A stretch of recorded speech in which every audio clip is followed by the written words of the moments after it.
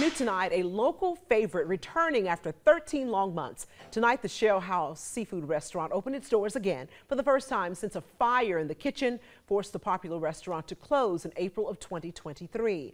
Lindsay Stanger joins us now live from the Shellhouse. Lindsay, it has been a long road for the owners, and tonight they're finally getting a chance to welcome back their customers.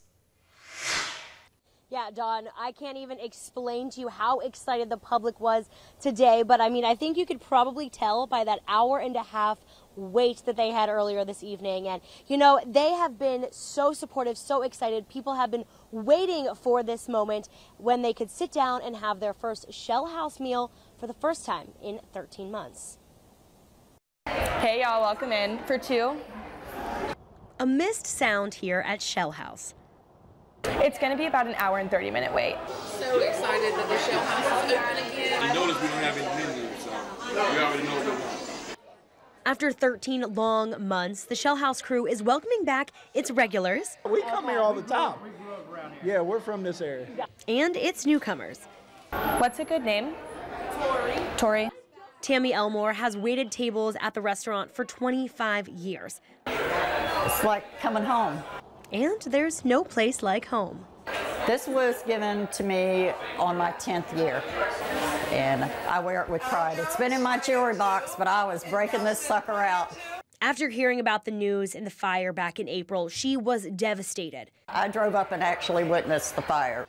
But with all of the setbacks in the past, months of anticipation, and a whole lot of seafood, Shellhouse Seafood welcomes you back.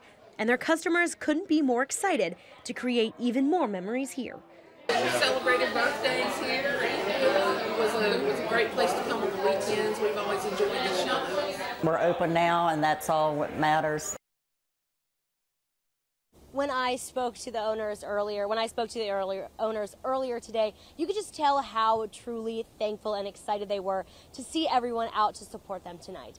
Plus, if you can see here, we actually had our very own Dawn Baker who came out to the open house and gave as a cute little welcome back gift from WTOC. We gave them a signed t-shirt with all of our names on it. Now, the restaurant will be returning to its previous hours of 4 p.m. to 9 p.m. every day. Live in Savannah, Lindsay Stanger, WTOC News. All right.